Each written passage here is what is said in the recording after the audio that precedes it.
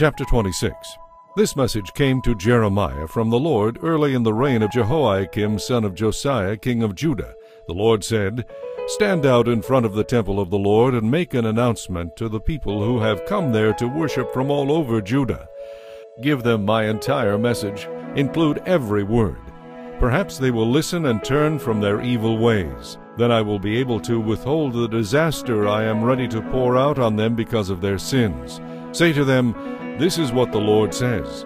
If you will not listen to me and obey the law I have given you, and if you will not listen to my servants the prophets, for I sent them again and again to warn you, but you would not listen to them, then I will destroy this temple as I destroyed Shiloh, the place where the tabernacle was located. And I will make Jerusalem an object of cursing in every nation on earth.'" The priests, the prophets, and all the people listened to Jeremiah as he spoke in front of the Lord's temple.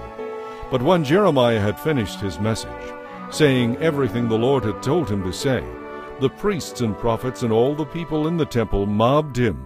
"Kill him!" they shouted. "What right do you have to prophesy in the Lord's name that this temple will be destroyed like Shiloh? What do you mean saying that Jerusalem will be destroyed?" And all the people threatened him as he stood in front of the temple.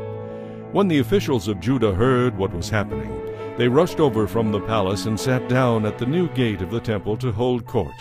The priests and prophets presented their accusations to the officials and the people. "This man should die," they said. "You have heard with your own ears what a traitor he is, for he has prophesied against this city."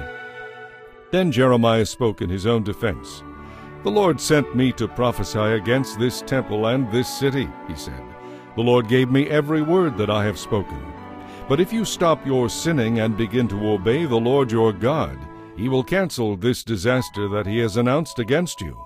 As for me, I am helpless and in your power. Do with me as you think best. But if you kill me, rest assured that you will be killing an innocent man. The responsibility for such a deed will lie on you, on this city, and on every person living in it. For it is absolutely true that the Lord sent me to speak every word you have heard." Then the officials and the people said to the priests and prophets, "This man does not deserve the death sentence, for he has spoken to us in the name of the Lord our God." Then some of the wise old men stood and spoke to the people there. They said, "Think back to the days when Micah of Moresheth prophesied during the reign of King Hezekiah of Judah. He told the people of Judah, 'This is what the Lord Almighty says. Mount Zion will be plowed like an open field. Jerusalem will be reduced to rubble. A great forest will grow on the hilltop where the temple now stands.'" But did King Hezekiah and the people kill him for saying this? No, they turned from their sins and worshiped the Lord. They begged him to have mercy on them. Then the Lord held back the terrible disaster he had pronounced against them. If we kill Jeremiah, who knows what will happen to us? At this time Uriah, son of Shemaiah from Kiriath-Jearim, was also prophesying for the Lord, and he predicted the same terrible disaster against the city and nation as Jeremiah did.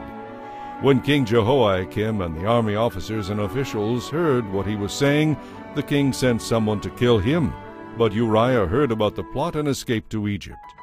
Then King Jehoiakim sent Elnathan, son of Achbor, to Egypt along with several other men to capture Uriah. They took him prisoner and brought him back to King Jehoiakim. The king then killed Uriah with a sword and had him buried in an unmarked grave.